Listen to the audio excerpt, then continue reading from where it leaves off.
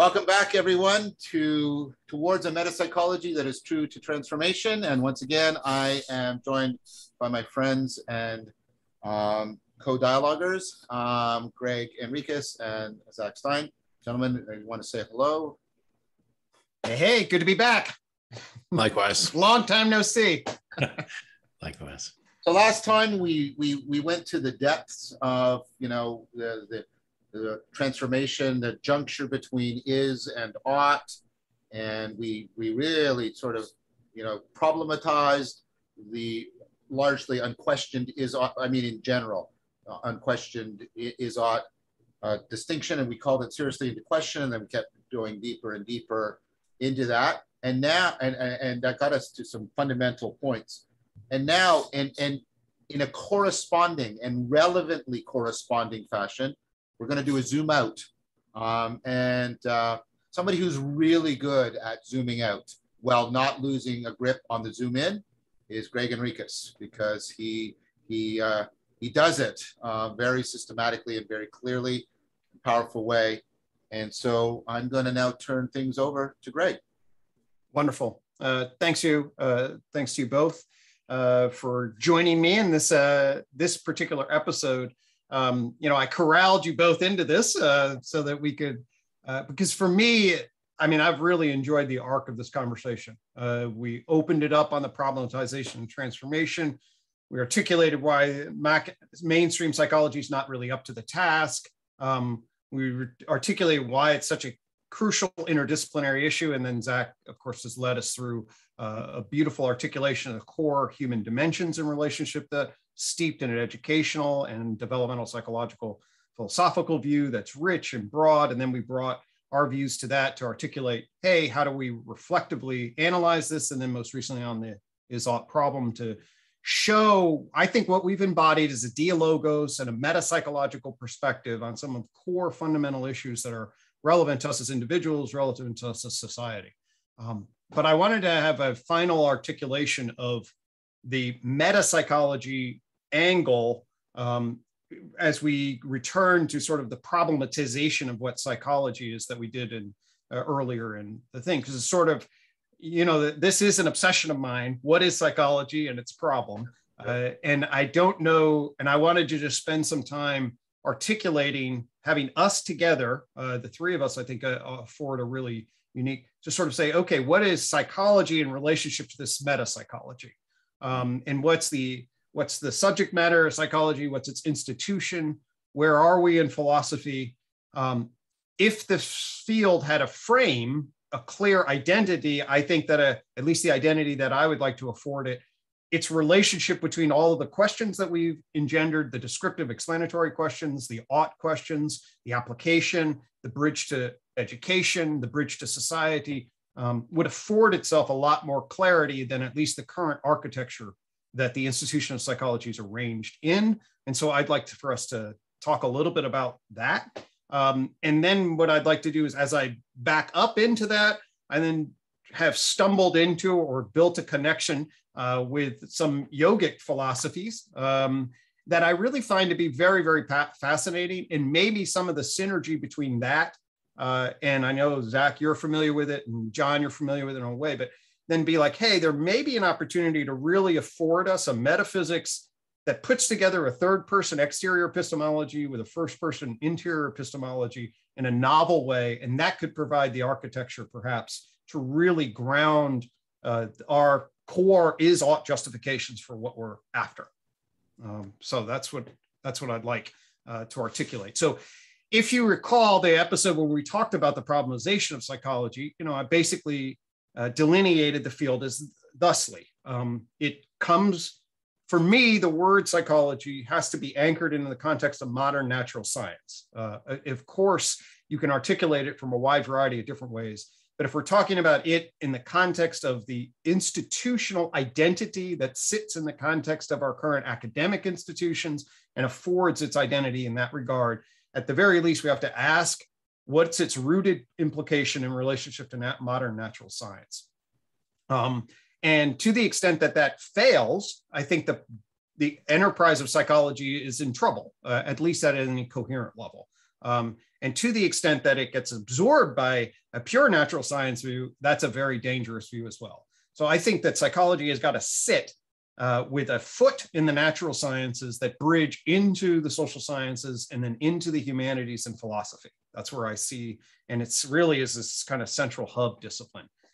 The current way the field organized itself was to try to apply, at least in the Western tradition, Western European tradition, in the Americas tradition, is to try to apply various frames to specialize different aspects of mind to then explore them through the methods and epistemologies of science, okay? Which means external observation, measurement, research organizations that try to build stacks of knowledge.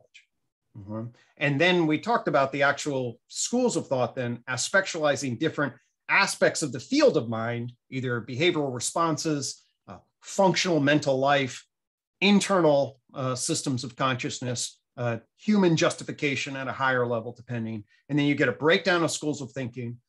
They can't, by the 1920s, Vygotsky critiques this, says, oh my God, it's a nightmare. They never fix it. And then we have the cognitive revolution comes along that adds some ontological, generalizable, weak computational possibilities, at least for mainstream psychology. But essentially you get a weak neurocognitive functionalism tied to a scientific method, really epistemology, that gives you your methodological behavioral approach. And then you get about 5% of the field, at least in America's, doing radical behaviorism. So you get this methodological versus radical behavioral institution that says, hey, we apply science to solve your knowledge problems on behavior and mental process. Okay. So what I want to then say is that's a completely inadequate, as I said. And then I want to talk a little bit about what's a much more adequate way of operating. And, I bring then the tree of knowledge to afford a new vision for a naturalistic ontology. So the tree of knowledge then, it conforms to a standard natural science view, sort of a common sense natural science view of cosmic evolution. I would say that's the kind of the broad scientific view now. Is an extreme physical reductionism, I would say, is in the minority. You basically get a non-physical reductionism into emergence. That's the standard view. And I would call sort of big history an exemplar of the standard view of sort of common sense interdisciplinary science. You start at the Big Bang. Big Bang gives rise to particles, and that gives rise to atoms. That gives rise to chemistry. It also gives rise to scale like stars.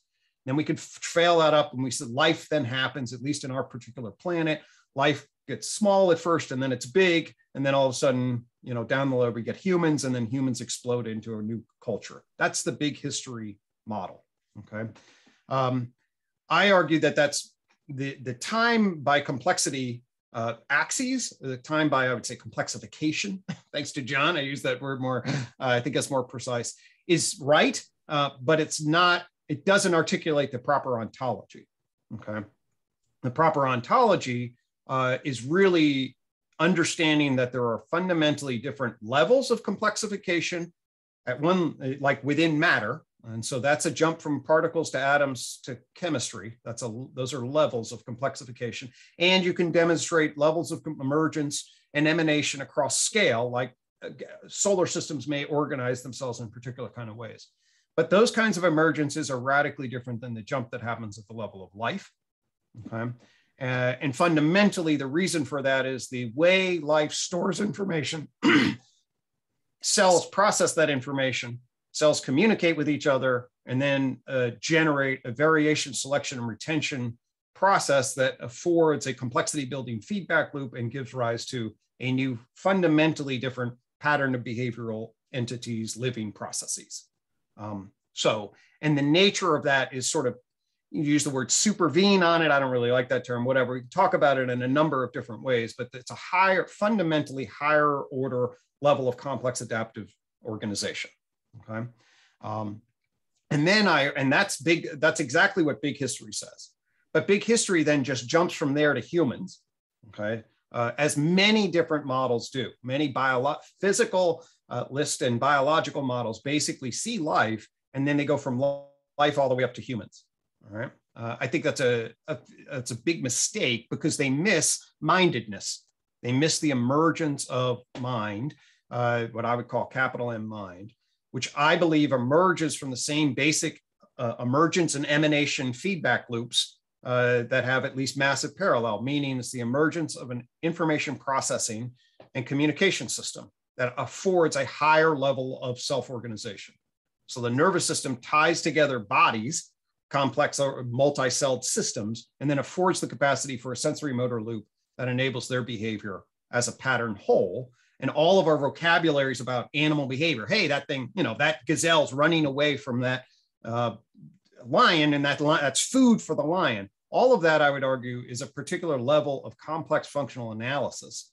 Okay, that's radically different than we see in the living world in all the other kingdoms, as complex and interesting as they are. And I think that the proper definition for that is mental, meaning that it's an adjective that describes the kind of complex adaptive behavior that animals with complex active bodies, nervous systems behave in relationship to the environment. Okay. Why did I spend all that time in that? Because actually what that's basically doing is it's affording us an ontology of the mental. The beginning of mental is at the emergence of a nervous system of the complex active body at the Cambrian explosion.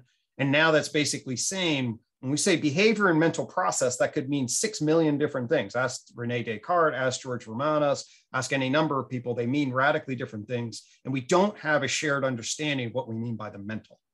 This affords a joint point in nature that's as clear, almost, I would argue, as clear as the joint point between matter and life. Everyone in science has always agreed. It's like, hey, there's shit that's inanimate and there's shit that's animate. And man, that's a big difference. And you need some sort of science. Now, how reductive and all this other stuff. But there's never been any doubt that the general concern with biology is to circle the broad domain of life. You can debate exactly the essences that define it. But in terms of a category of family resemblances, there's no debate about what the general territory is around what you're circling.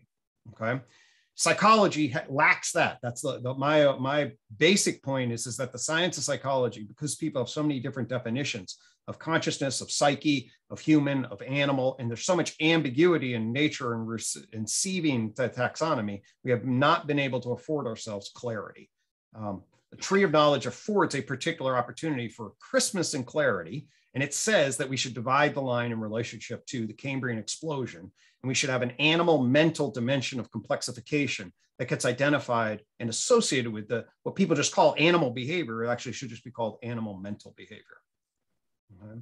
And that is then grants one level of ontology, and thus there's a dividing line in our systematic ways of thinking that says, oh, that's what biology is, the layer beneath that. Neuroscience is a layer in between, a hybrid discipline between biology and psychology. And psychology concerns itself with the behavior of the animal as a whole at that level. Okay. That's the basic comparative psychology. The same basic logic then, and we've obviously been discussing this in many different areas, follows the evolution of animals, insects, invertebrates, into vertebrates, into mammals, et cetera. And then we get to primates, and then we get to our shared intersubjective, and then we get symbols, and then we get propositional language, and then boom, you get a human mind big bang that generates a culture layer on top of that. What does that mean? It means that we're now in a totally different layer of behavior, of mental behavioral process. You know? There's a propositional culture socialization layer on top of what was the embodied layer. Okay? And I would argue then that now you're getting a radically different kind of behavioral process. So behavior and mental processes have two totally different fields that we have not separated. One's the base animal mental. In relationship to our experience, that's the primate. And then there is the person, which is the justificatory, propositional, self-reflective narrative. And that's a radically different field of behavior. Okay.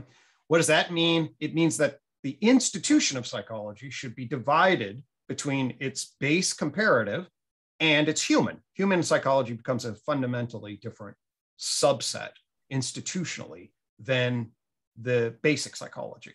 Okay, and it's as different as neuroscience now is now seen as a different. It's sort of branch of biology, but neuroscience is a hybrid. It sits in a hybrid between psychology and the biological sciences.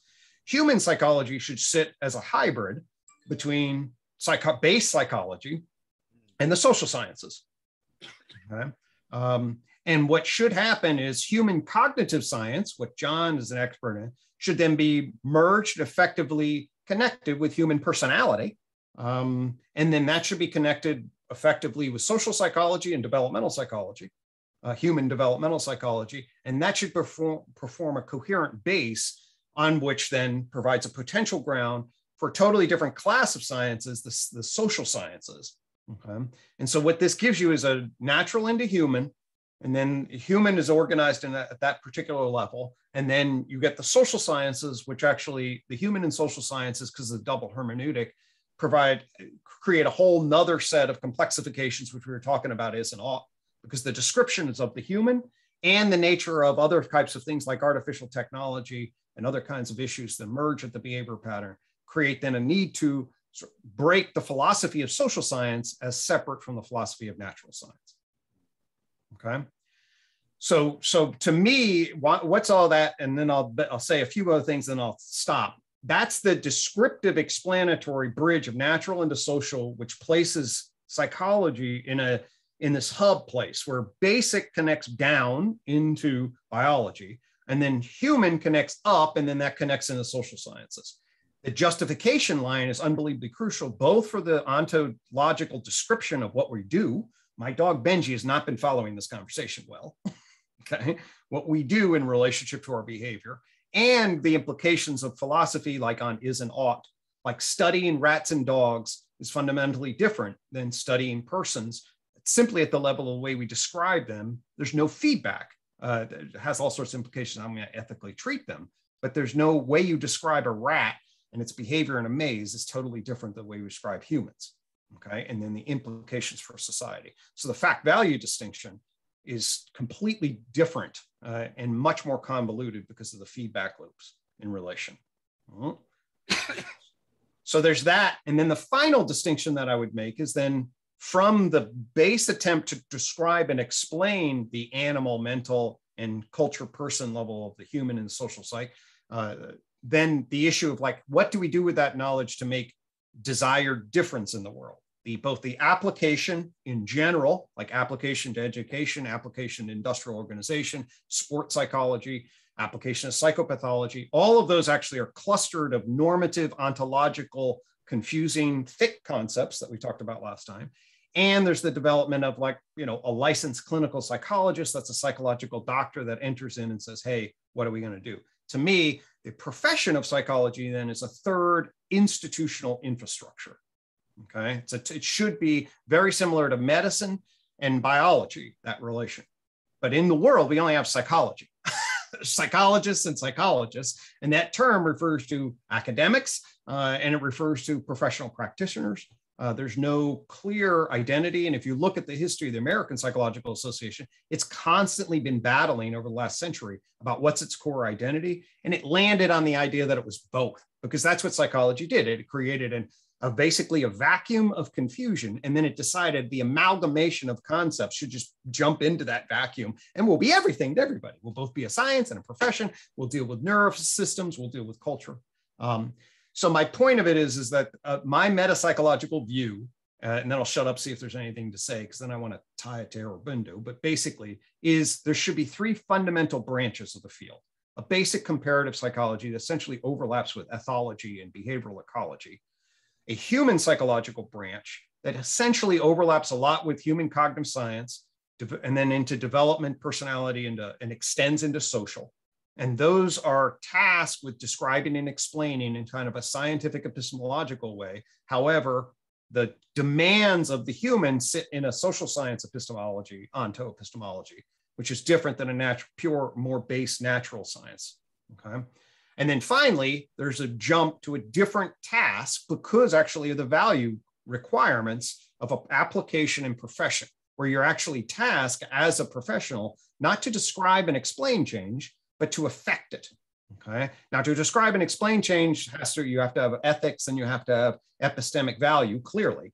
But then to say, hey, this person that comes to you is suffering and they're bad in some way, and they all agree. And then your task is to decide what's a healthier, more mature, more adaptive, better way to live. That requires yet another whole layer of expectation and another layer of valuation in relationship to the judgments that you need to make, in a whole set of training where there's different tasks to be a behavioral scientist as opposed to being a clinician. So those are the three great branches, I would argue, in terms of from an institutional perspective, given where we're situated now, it would afford sort of integrity, clarity in the institution. I'll stop there, see if you guys have reactions or questions to that, because then I'm going to bridge then to the Aurobindo stuff. But that's the map that I wanted to. So from a metapsych view, hey, what's the institution look like? Here's a logic for the institution.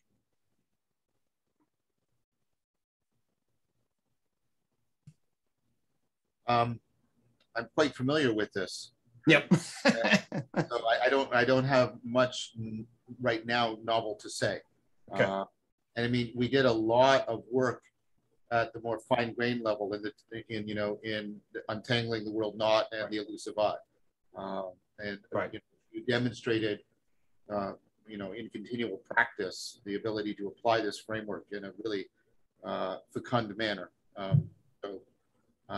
Yeah, this seems to me exactly also what Zach wants, which is, the articulation of metapsychology is going in a lockstep with the articulation of your ontology.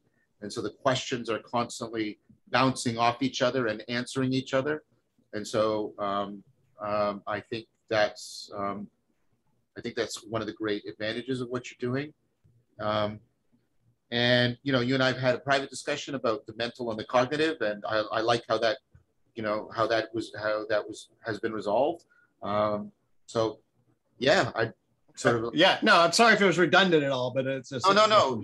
It's not necessarily redundant. No. The apology is from me. I'm sure for many people watching this, it's not redundant. I just wanted to indicate that my lack of having something novel to say is because I've had a lot of opportunity to question and dialogue with you about this. That's why. Perfect.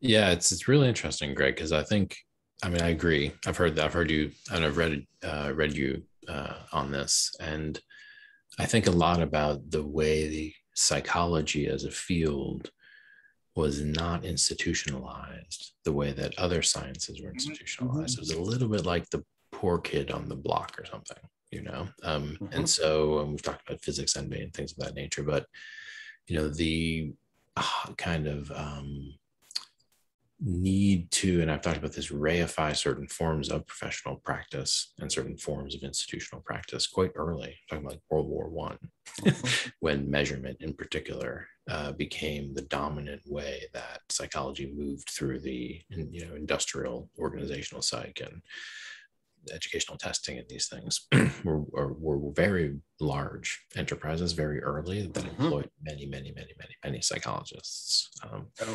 And so similarly, you've had the growth of psychiatry, which needs to be mentioned, which is the use of pharmaceutical drugs to affect behavior. And so that also is one of the ways that there's been a kind of movement towards a institutionalization of psychology that was kind of driven by market demand for certain types of things, rather than by, let's say, principled ontological view of what the field would actually ideally be structured like.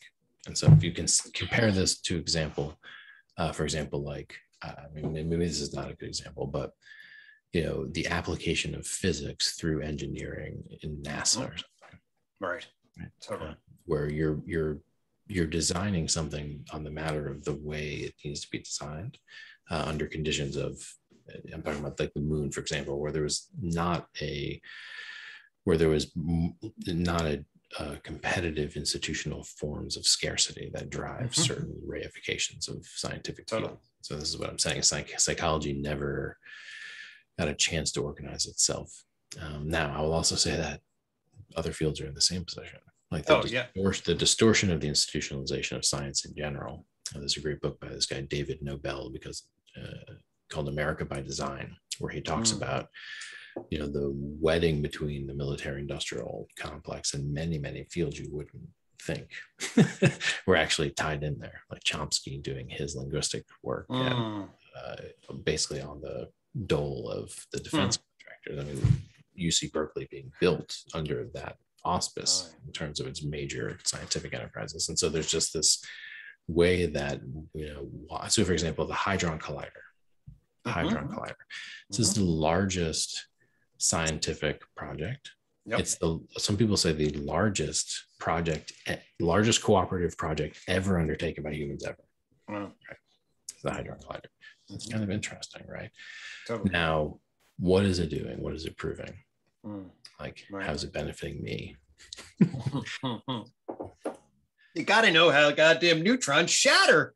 Well, right. And then there's this question if it's deeply driven by certain theoretical assumptions, which some physicists think are not. Right. So what I'm saying is that there's been an obvious absence of emphasis on psychology and a capping of certain forms of institutional practice that could have emerged from the field of psychology. And so the reemergence of the legalization of psychedelics, a whole bunch of other things are kind of maybe moving us in directions that we forfeited when we decided to basically pursue physical science and technological engineering of the externalities and interconnections of human life, rather than looking to explore inner space, if I can use a cheesy metaphor. That's actually a beautiful transition. So what I'd like to then say is that we're at a time between worlds. Somebody told me that. I don't remember where I heard that. But I mean, and so we're reinventing ourselves. We need an axial age, Bronze Age kind of revolution at some level, and maybe we can get the intellectual alignment correct. And that's where I'm so excited about a potential psychology, at least that lays out an intellectually coherent argument that then bridges physics, biology, psychology, and the social sciences into the application with a degree of integrity and coherence that allows us to get a grip on the real and grip on a real in a way that fulfills us. So what I'd now like to do then is just talk about my own narrowness in terms of the way I get trained. So I get trained as an experimental, empiricist, certainly, that the right justified level of knowledge is through the behavior exterior. You observe stuff, you measure shit, okay? And I carry that history, but I'm breaking out of it in a particular way. But it grounded me in terms of sort of what was legitimate and what was not a priori in many different domains. That science had a particular kind of epistemic and really justified authority about what could legitimize what was, okay. And that I'll bring that home to the here and now, because, for example, as I emerged with my system, I was like, well, this is really anchored in science. And then people were like, hey, you should check out Wilbur. And I'm like, well, Wilbur, is he really anchored into an actual naturalistic ontology? And so I would use that to be kind of dismissive. And along those lines, I got a book in 2010. Actually, this book, I picked it up at just a Greater Psychology, the Psychology of Sharia Rabindu. When I first read this book in 2010, where I was still in the process of writing my book, and I was growing a little bit in relationship to the inadequacies of the standard empirical program. And of course, I've always been arguing, I was in it still at that time, that we just need good meta-theoretical organization. This paradigm's relatively healthy. But over the last 10 years, there's really been a fundamental shift about the magnitude of the inaccuracy of the modernist paradigm and its capacity to appropriately evolve from the principles that it's actually grounded in. And that's reflected in my own continued alienation about the inability of the system, at least in my own, obviously it's egocentric. It's like, here's a fucking model that's actually 10 times better than the chaotic organization that you have. And every individual or conversation you have, everybody nods along with it. And yet you can't leverage the system at all to move in a coordinated fashion. And in part because the theoretical argument that I was making actually is like your commitment to empiricism that you've actually institutionalized and the way you get all your grants is kind of, weak. I mean, it leaves a huge amount of fucking chaos and enormous amount of wasted energy. Not a popular view, Greg. That's not a popular view. People are like, okay, behind the scenes, actually, it's a popular view. People are actually, oh my God, I always feared that this was a useless enterprise. I mean, I've talked to a lot of people who say that, yet at an institutional level, there's no real capacity of the system basically like, oh my God, we have to actually stop first principles. And what are you going to do? Retract all the damn textbooks? It's a nightmare. So, but anyway, so then I get more and more alienated from the structure, even though both my parents are professors. I get embedded in the academy. It's like, God, what the hell is this? So the bottom line story and so then obviously I shift and go crazier and build gardens and things like that as just sort of different alternatives. And my own consciousness begins to shift significantly in relationship to the harmony essentially between an exterior empiricism and an interior empiricism capacity, but at the same time, more and more alienation. And as you know, John and others I kind of transformed, did some wisdom energy transformation stuff. So ultimately, then bring you to the punchline of this is that a month ago or so, I started reading this book again, A Greater Psychology. And so Sri Aurobindo is a great yogic philosopher. And although I knew it, I just heard it so differently as he starts to open up. And he offers in this book a critique of psychology. Hey, you guys do the exterior thing, but actually 2,500 years ago, we started attending to the interior. And my own language system on mind is a way of saying this is sort of like the way I define mind is like, hey, mind 1 is like animal behavior. Mind 3 is this justifying thing. And mind 2 is this epistemological portal that, has adverbial adjectival consciousness and is a witness function. And essentially then it's like, oh, that's where we start as yogic. The yogic framing is to afford your capacity to create a feedback loop of witnessing the witness function, and then engendering all sorts of psychotechnologies that afford the expansion of that and the affordance of self-world insight in relationship to the practices of that. And then what happens to him in terms of like, okay, so through my own training and through other people's who have this capacity to see the world, what do we get? Well, essentially what he articulates is just an unbelievable, for me now, it just sort of gives me chills. It's like, oh, actually, there is the down from your standard mind, what he calls just standard ordinary mind, basically, into a vital capacity, which i.e. down into the sort of less conscient frames of biology. And then underneath that is an even less conscient material reality that then drops ultimately into an energy system, okay? And then through that, at the down, you then go up into a higher mind. And then he talks about an illuminative, an intuitive mind, and then ultimately an overmind, sage-like view that then in its highest reaches touches a super mind coming off of a particular contact with the divine. And then he steps back and he says, hey, the consciousness, the cosmic conscious serene of the awakening, the dimensionality of awakening from energy to matter to life to mind, and then ultimately into the over supermind creates this complexification view, and you create then a whole oneness of consciousness awakening. Okay. It's like, yeah. So now this is the experience of course, yeah, that makes perfect sense. I can line that completely up with the imagery, the imaginal. We can get into the ontological and metaphysical commitments, but if I'm reading Sri Aurobindo, well, certainly he has contact with the divine, and he may have more.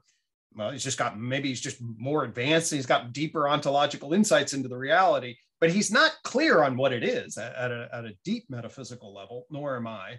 And at the very least, the concept of it relative as its alignment is just enormously powerful, at least as far as I'm concerned, in the alignment. So from my experience, here I am, experimental, exterior behavior from the outside empiricism. You now have a whole tradition that actually knows that, eschews that in a particular way, drops into interior empiricism. And if we can build a metaphysics that actually aligns this continuum of awareness, whatever, from energy all the way up to the concept of God, that affords a complexification that's both has an interior, exterior, and metaphysical coherence, then that's the kind of architecture that I think would at least provide some kind of container to deeply inform potential transformations along the lines that we've been discussing.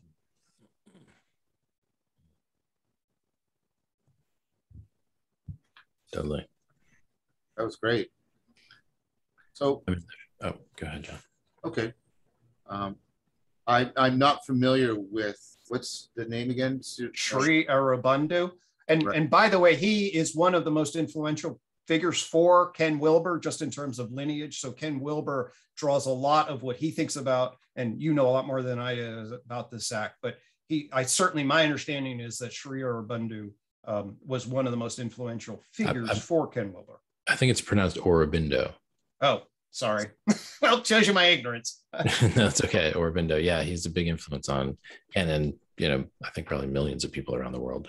We spoke about him in one of the prior episodes. And so I alluded to it, and I definitely just want to take this opportunity to come back to it because it was very meaningful to me. So just to help me a little bit, I've heard the name, and of course, I've read people within the yogic, some of the yogic traditions, and also tantric and Buddhist and Taoist, and and this has come out in the series that I've done with Zevi Slavin, and then the series I'm doing with Zevi Slavin and Guy Sentok, a deep reflection on, we use this term, and it's not a very helpful term, but it's the term that is sort of stuck. We use mysticism to describe this. The problem with the term is it could mean anything from a radical insight into the fundamental nature of reality to seeing fairies, right? And so the term is really, really equivocal and imprecise, and it puts things together that often, I would say, don't properly belong together.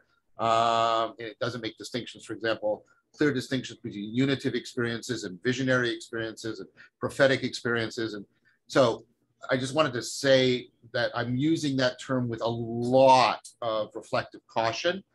When I now ask this question, is he properly understood, given all of that caveat? Is he typically, sorry, I made a mistake, not properly, because I just said we may not be able to properly use that term. So I'm correcting myself. Is he typically understood as a mystic? Is that well, I'll put it this way, because I've had 3 conversations with Zevi. So that's about 6 hours with Zevi, who's educated me about his very erudite perspective on powerful mysticism. And the YouTube channel that he leads is called Seekers of Unity. And so his fundamental issue is to expand consciousness to essentially see the non-dual real of knower known relations in whatever expansion would be. I read this book, but precisely because of my conversations with Zevi, I was prepared to basically be like, oh my God, that's what Zevi's talking about. So there's a huge aspect of this book, in my estimation, that aligns directly with Zevi Slavin's angle on the mystic tradition.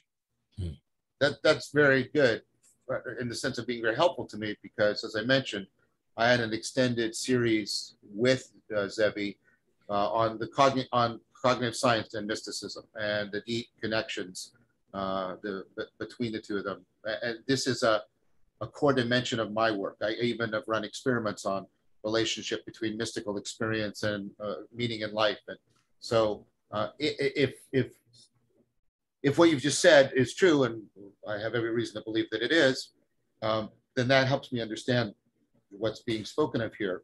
And now, well, I'll give you just one other example. So the guide, much of the guiding idea is sort of the death of the ego in various ways, the death of the the self-narrating, justifying, at least some aspect of breaking that up, and then achieving, from Zevi's discussion of, he'll have, that is another very, very strong theme in relation.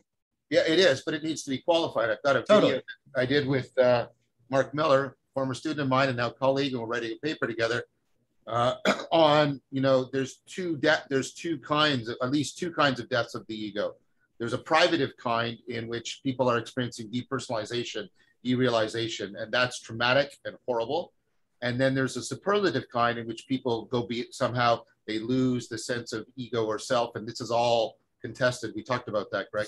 And that is somehow superlative. What's interesting is, because of some of the cognitive science that's emerged, you can actually sort of look at what's happening in people. And I'm not being reductionist here, but this is also pertinent evidence. Like, the brain states in these two states are actually very different. So, right, the way, for example, the insular cortex is connected to the rest of the cortex is fundamentally different in these two situations.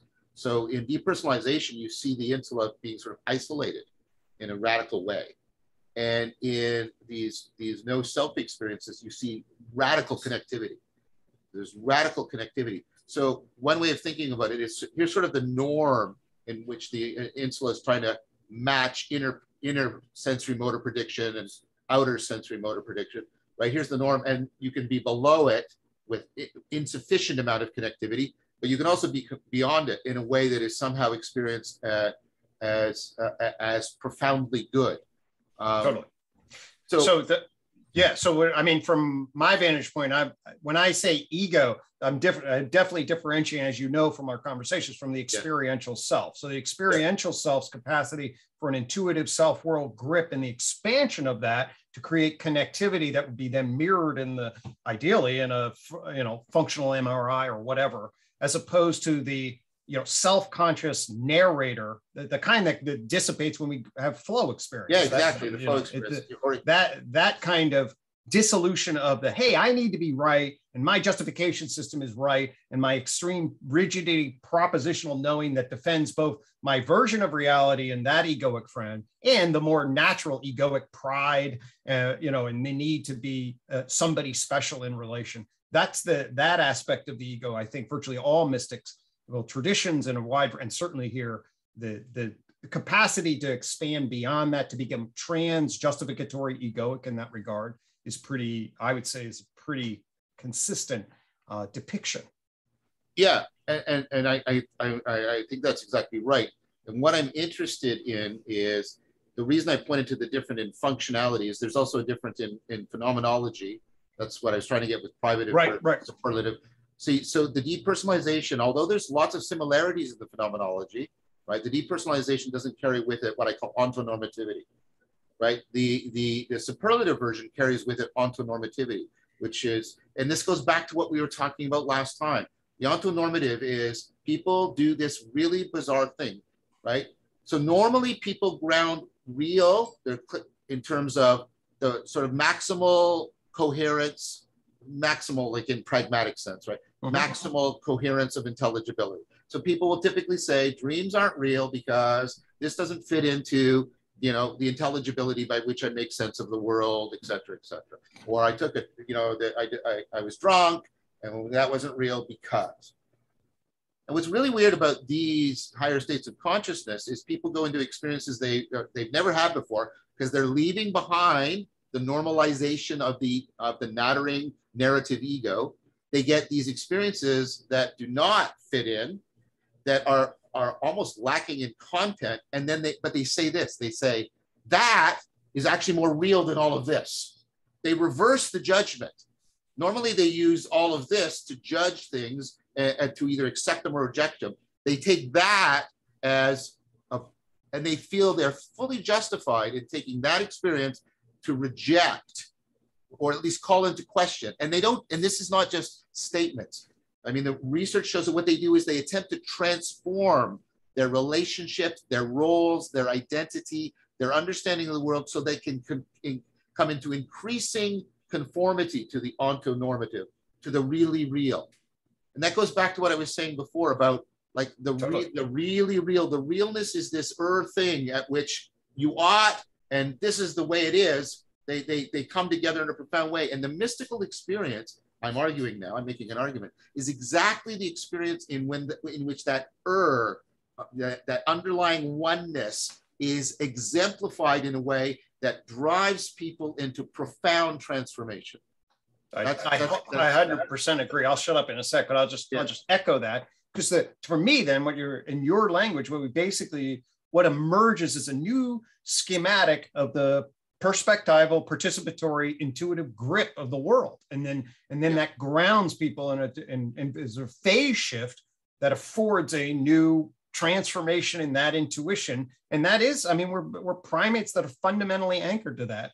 And then when people feel that, that speaks to them across multiple levels of being. Exactly, and then I'll reply to that, and then I'll let Zach, because so the basic proposal I've been making and why you see this kind of connectivity and kind of thing going on, and it's on the same continuum with flow and insight. I think flow is an insight cascade. I've got work on that. But the point I'm making is, like, so think about it this way. Normally when we flow in a limited domain. Flow is, you have to have skills, right? And you have to have sort of expertise to get into the flow state. And so normally flow is localized, and then you get practices that generalize. But here's a proposal. What if you got sort of flow at the level of sort of meta-optimal grip? You're not flowing on how to get an optimal grip in biology or how to get an optimal grip in this relationship, right? But because you've got that ability, right, either spontaneously or through training, what you're doing is actually the expertise you're flowing in is your capacity for optimal gripping per se. And that's why it's this profound sense of unity, intelligibility, enhancement, fundamental insight. And if that, and that's a proposal, by the way, I'm not stating it as fact, right? But it's evidence-based and theory-based. What that means is that there is, like, there's a justification for that, because insofar as local flow, it's pretty clear now, is optimal performance in both senses of the word. People say, this is the greatest, this is the best I feel, and this is the best I practice. We know that flow is designating, is it designating it perfectly? But not, no, but nothing does. So that's not it, right? But it reliably designates optimal experience and performance.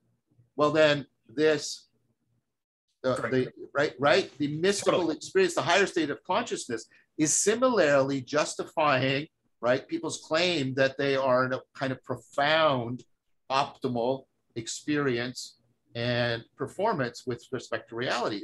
And so although they may spew very different metaphysical claims, the claim that they're somehow now enhancing religio in a way that reliably improves their lives, makes them wiser, I think that can be actually justified. Totally agree. Zach? Sorry, Zach, that was a bit of a speech, but I was trying to lay out an argument. Fascinating conversation. I mean, this is actually one of my wheelhouses, because I really cut my teeth on Ken Wilber, and he really addressed a lot of these problems, I think, really well, like in the 70s and 80s. And you're right, Greg, that Aurobindo was a very big influence on Ken. But it's interesting to note that there's a history of this conversation in Western psychology. Of course, William James, like varieties of religious experience, of course, is the place where this kind of begins. And of course, Aurobindo was a mystic, absolutely. I'll get to that. But he also read James, read Darwin, and was educated in England. And him and this guy, Vivekananda, who you guys might know, who at the Parliament of World Religions, who met William James, who brought Hinduism to the West, and was the first time that you had this kind of fusion. And there's other places too, when the British got up into Tibet and you had this infusion, but you get this meeting of quote unquote East and West, right? Mm-hmm. And so like there's this lineage between Aurobindo and Vivekananda in particular, and it's that same attempt that Aurobindo is trying to do, is bring the East and the West quote unquote together. Aurobindo was a political radical during the occupation of India by the British, and before Gandhi was organizing guerrilla warfare, was imprisoned for a bomb plot. In isolation, had a vision of Vivekananda, who came to him. So we'll talk about visions. We'll talk about non-conceptual awareness, right? Higher states of consciousness versus just altered states of consciousness. So there's a lot of distinctions there, and Ken can help there. But so Aurobindo goes on to, flee to French India. Would later say that during the time that he was agitating, guerrilla warfare made sense. But when Gandhi, by the time Gandhi got to it, then Gandhi was appropriate. And so, in any case, the point I'm making here is that he was trying to bridge East and West. So he was trying to do like Vivekananda. He was trying to say, you guys think you do science? We do a deeper science.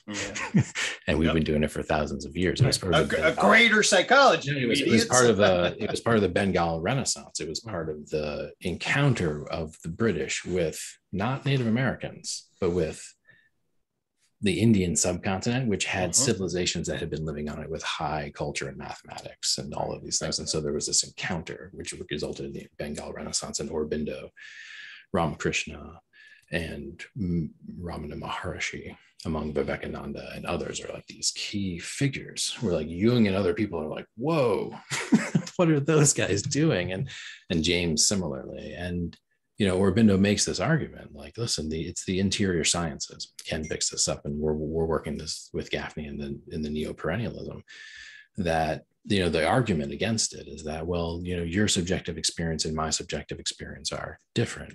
And Aurobindo's like, not if you're meditating well, and you're working with you're working with a community of practitioners who are all meditating in the same way, and you're talking about your practice. And so Aurobindo tries to paint this picture of a kind of like verifiableism within the domain of interiority through collective communities of practice. And Ken kind of plugs right in there, and he says there's a broad empiricism, again echoing Wilber, and he's saying, listen, like anything that is disclosed in first person experience and verified in third person experience and second person experience, which is dialogical. We're getting into now something that fits these definitions of real. Yes.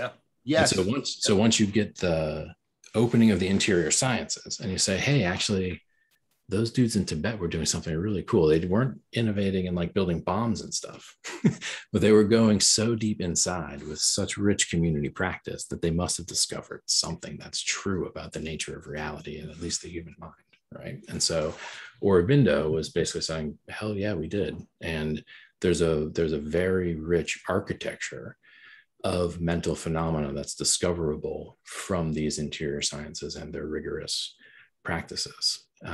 And so this results in, it's interesting. So again, James picks up a little bit on this with the broad empiricism and the, the history of the kind of like diversity of religious experience, that once you start to study this stuff, then it's just the gates open. Right. And this is like the problem with psi phenomenon and all of that stuff, is that like it's actually kind of a Pandora's box ontologically. So it gets very difficult to handle some of these phenomena. And so that's why Aurobindo's like, well, that's why you need to change your ontology. You're not going to be able to understand these things. And so he posits the ontology downward, as you postulated, Greg: matter, life, mind. But then he also posits the ontology upward.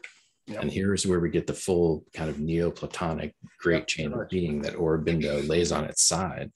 And he's saying, like Teilhard de Chardin, that like the future's reaching back and bringing us forward. So there's all of these crazy assumptions, which actually, when you really look at cosmological evolution, it's pretty weird and based on a lot of crazy assumptions. So it's not, Aurobindo seemed crazy because he drew them from the interior sciences. It isn't any more crazy than the statements made. Anyway, so I'm not going to get into that debate. But in any case, Aurobindo was prolific. And so, Greg, I would encourage you to read. I spent many years just really engaging with the work. And so, but yeah, I'm now about a third of the way through Life Divine. So I'm getting into it. But the thing I wanted to bring up here was to John's point of like mysticism being very poorly defined. And there's a way, and there's a few people, Wilber being the main one, who tried to build taxonomies of these forms. And it's important to get it right, because like, just like there's the derealization, and then there's the like egoless awareness, there's also like, psychotic visions and religious visions, right? And then and you can go on to see that there's like these interesting cleavings in the landscape of mental phenomenon once you start to look at these kinds of mental phenomena. And it's important to note that looks like in a lot of the meditative literatures that describe increasing attainments of meditative capacity, you have vertical stacks, sometimes called state stages, which unfold by sequence, and you can't get to one without getting to the other one first, right? So those types of phenomena occur. It appears in meditative attainment. But then there's obviously other cases where you're not going through anything. Boom, something just happened and your state is completely altered, right? Those have the quality of being, you're dropped into complete egolessness or complete conceptless awareness, languageless awareness. Sometimes it's dark or light or undescribable. So Wilber calls this the causal, the unmanifest. And then there's other ones that happen in a flash that are actually rich with imaginal content, right? And this is a different, Aurobindo would say, a different realm. And so there's this way of trying to think about how do we organize these experiences. And it begins, I think, back with Alade, with the book Mysticism, where there's like the nature mysticism and the theistic mysticism, and then the non-theistic mysticism. And, you know, nature mysticism, you don't drop your senses and sense of self. You're empowered by your unity with nature, and then you feel oneness with the web of life, and you kind of like, you're still Zach, but now you're in a way not Zach, but you're breathing and looking and you're speaking. It's nature unity mysticism. But then the theistic mysticism is different. That's an encounter with a non-human intelligence, a thou type encounter, which is very common in mystical experience, of the kind where there's visionary intrusion and other things where you're actually communicating with non-human intelligence. So theistic we'll call broadly, but there's other forms, you know, or angelology, demonology, et cetera, non-human intelligent mystical experience. And then there's just the, like I said, the unmanifest, face before your parents were born, causal awareness, deep dreamless sleep. That all of those are in play in Aurobindo's mysticism. And he stacks them like this, where you move out of the mental into a form of nature mysticism, into a form of theistic mysticism, into a form of unmanifest mysticism. And then at the top of that, the whole thing grabs in the non-dual, which is his move back down. So he's not escaping up and out. He's saying we need to actually bring the full stack into material reality, which means actually literally transforming the nature of my own cellular material by being in touch with the supermind.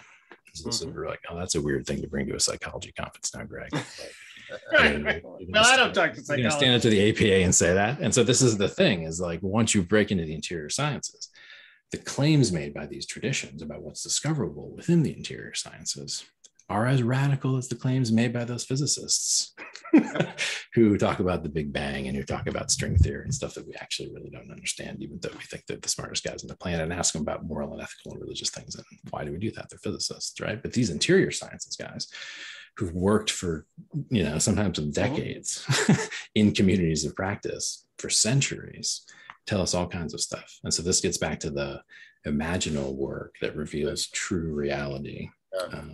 And how do we tell the difference? And so there's massive controversy about all of these guys that I mentioned involved with the Bengal Renaissance, Aurobindo, a controversy in the sense of like, well, from a scientific perspective, they're all charlatans. Right? From a scientific perspective, they're resuscitating ignorant religion and et cetera, right? So the defense of the interior sciences against the quote exterior sciences and the legitimation of it was the main thing that Ken Wilber was trying to do in his career. Basically, he was trying to say, hey guys, science is awesome, but this stuff that we do in meditation and the religious geniuses, right? The Aurobindo, I would say, is a religious genius.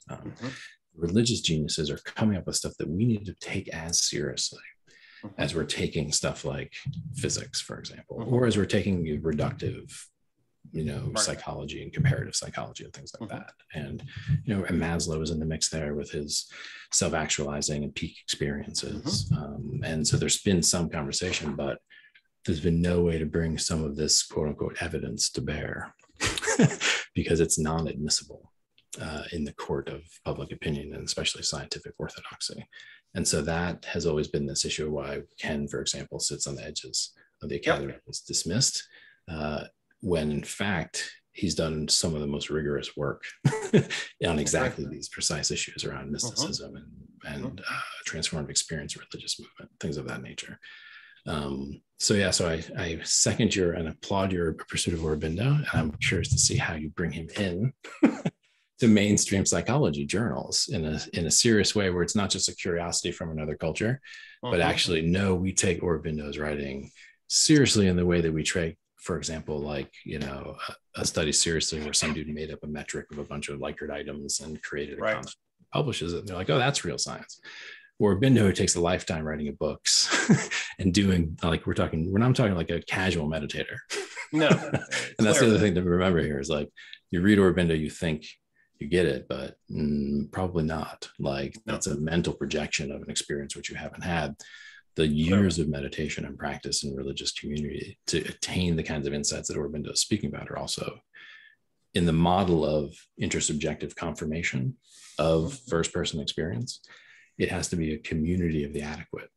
Yep, totally. Right? So if you've been meditating for 20 years and you start to have meditative experiences, and you go to your colleagues who've never meditated, and you say, hey, I had this experience. There's no way for them to understand what the hell you're talking about.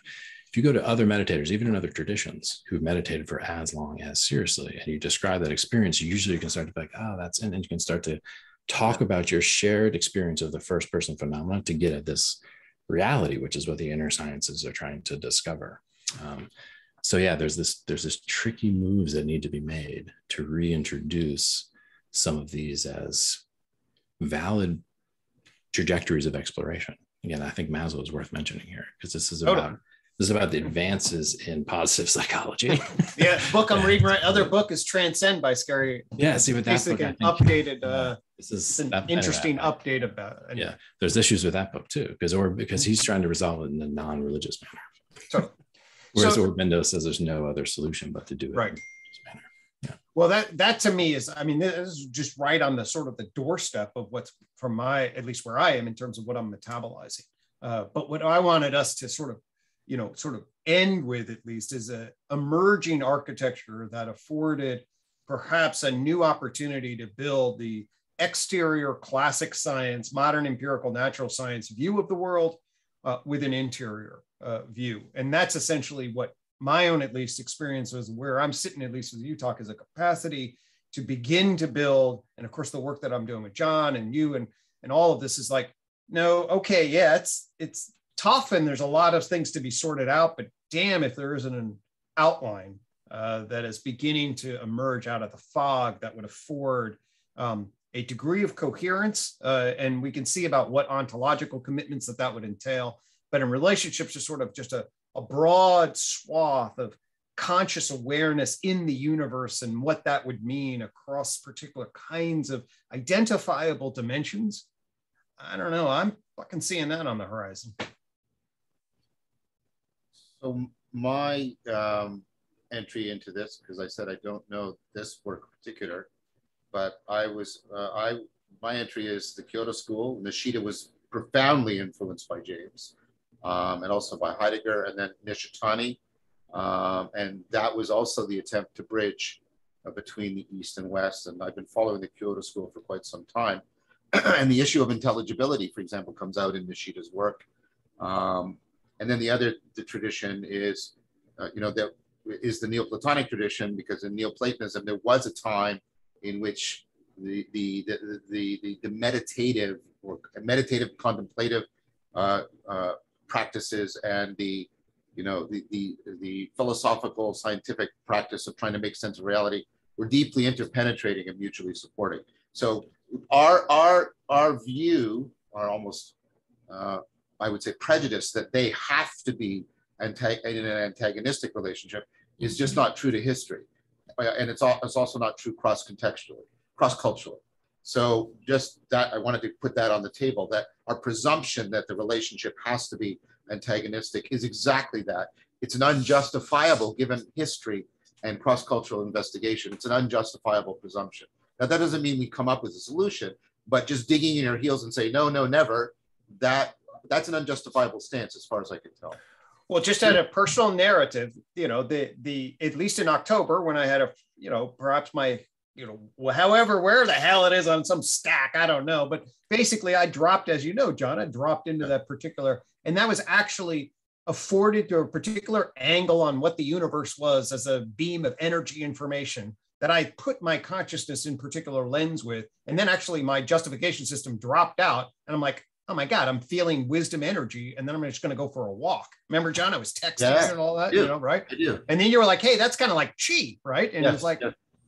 I mean, that to me is like, hey, at least at a phenomenological, subjective version of reality, it's like, damn, I mean, there's something there. Well, thank you for that, Greg. I'm glad I got to participate in it, but I'm going to try and circle this around, because I think so. I was pointing towards the mystical experience, mystical realization. I prefer using mystical realization over mystical experience for some of the so there's mystical realization points to this, the Tao point, where the is and the ought are indistinguishable because they come from a common origin, right? The realness, the ontonormativity, all that stuff. But correspondingly to that, and this was, I think, really well articulated in Neoplatonism. The work of Pearl, P-E-R-L, really brings this out on Neoplatonism. Is the idea that we abandon in modernity, that there are truths, and this doesn't mean propositional. Truths are meant as ways in which we couple to reality, and we and reality are more able to disclose who we are and what reality is. That's what I'm talking about when I'm talking about truth here, almost in the sense of betrothed, one of the original etymologies for truth, troth, right? The idea that there are truths that are only accessible after we undergo significant transformation, right? And that's part of what's been driving our whole conversation here. The I don't know what to call it, the proposal, typified in Descartes, that no, all you need is a method, right? A method that will be universally applied, and that so transformation loses its ontological significance, right? It loses its the idea that there are aspects. I'll use the meta. I don't like inner and outer, but I'll use it right now, right? There are dimensions of the inner world and the outer world that are not disclosable unless those two have gone through transformation in some deeply coupled fashion. That's the driving engine in Plotinus's argument. It's like you can't, this deeper level of reality is inaccessible to you until you've gone through these transformations, and you can't do these transformations like independently from the way in which you're participating in reality. And for me, I mean, that was one of the reasons I wanted to engage in this project, because I mean, what we keep coming back to, and both of you, Zach and Greg, you in different ways, you have, I think, made this point, which is no, like you really can't get at what we are and what our relationship to reality is and what reality is without undergoing transformation. And I think the mystical tradition is the main source of evidence, broadly construed, for exactly that claim. And what we have to remember is cross-culturally and cross-historically, that has been taken very, very seriously. It's like, well, deeper aspects of reality or deeper knowledge of myself, I can't get that unless I go through some huge transformation. And we replace that with, no, I don't need to change. I just need to use this method, and it will take me to the depths of me and to the depths of reality. And I think what fascinates me about the mystical tradition is its kind of living proof that that Cartesian proposal is ultimately incomplete. I'm not saying that, we can't use methods, and the scientific methods, there's more than one, by the way, the scientific methods are very powerful. But the idea that the mystical proposal, the mystical exemplification is, no, your fundamental access to reality within and without is dependent on transformation in a profound way. And that is, precisely, I think, I think that's where our conversation about transformation and mysticism are meeting for me. That's how I'm seeing the relationship between them. Yes, no, totally. And that's what Urbindo would say. Again, he's compared to Plotinus because he's got the hierarchy of knowing and being. And you can only get an experience of that being if you move up this hierarchy of knowing. They're completely coupled. And yeah, it's interesting the way that notion transformed with the onset of modernity. That there wasn't an absence of the notion. It just kind of went underground, because you still have in science, like especially nowadays, this notion of an expert, right? Which is someone who, by that definition, kind of knows something you don't know by virtue of like putting in 10,000 hours or whatever the technical definition is. So this notion of epistemic asymmetry as related to teacherly authority is one of the things I worry about a lot. And so it's a very interesting problem and the root of transformation. And so, like, there's several things to say here. One is that there's a difficulty in it because because you can as we've talked about, you can move through transformative processes that do disclose realities, but narrow, limited bandwidth realities. Yeah. So it's kind of like saying, listen, you're going to transform, you're going to develop. That's going to disclose more reality. So pay attention to how you're transforming and developing, because that will literally become what you are and know and feel with your being. And so this is the deep philosophy of education question. Learning is inevitable. If you spend all day playing video games, you will learn to become extremely good at video games, right? Like, don't pretend that's not going to happen. And similarly, if you just learn what they tell you in school, then you'll just be really good at what they tell you in school. So there's this question about like, once you move out of a psychology that's static and move into one that's diachronic and move into one that's about learning fundamentally over being or static trait, then you have to start being much more concerned about amelioration of behavior. And change of behavior and education of behavior. Because if it's like, oh, your IQ is that at 10, that's what you are, kid. Like, that's a static, non-diachronic way of characterizing a trait. Oh, you're introverted. Okay, that doesn't change. And so there's this way that the non-diachronic psychologies make us inattentive to how rich the transformative nature of the experience is, and how ontologically the worlding that comes from it, right? To get to good bit, that like there's this like unfolding of greater worldedness, and so that's directly tied to that. I mean, this is kind of the whole theme that we've been talking about. All the way. Lots of actually, and even an ironic twist, the nature of reliability and validity in measurement basically creates realities that are essentially then are translated as fixed, because this is the reality that you can document and translate across generalizability. So one of the interesting things about measurement is finding the things that are reliably measured, which then they don't change. Anyway, I know we're running low on time. No, you're right. And that's like, again, fascinating. The codification of measurement as the dominant professionalization modality of psychology led to the reification of these mongrel concepts that are, anyway, so this is fascinating.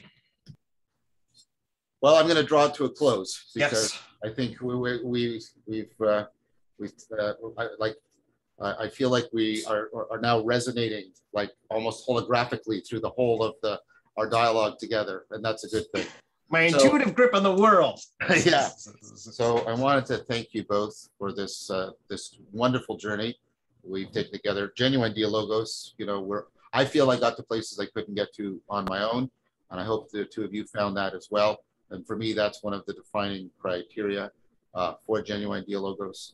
And so, if you have any, I'm really glad we had this. This is what this last session in particular, in terms of the description of an architecture of metapsychology around a logos that then bridges in terms of its potential of making associations, and then really potentially emerging coherence that can really, be up to the task, true to human transformation. I think we've, I see an outline for that in this Dialogos, and I'm deeply grateful. Yeah, I'm just grateful and kind of honored to be just chatting with you guys about this stuff. It felt very productive, and then also like something you do for its own sake. So it was a good experience. Thank you very much, gentlemen. I'm going to end the recording, and we'll all talk again soon, no doubt. Later.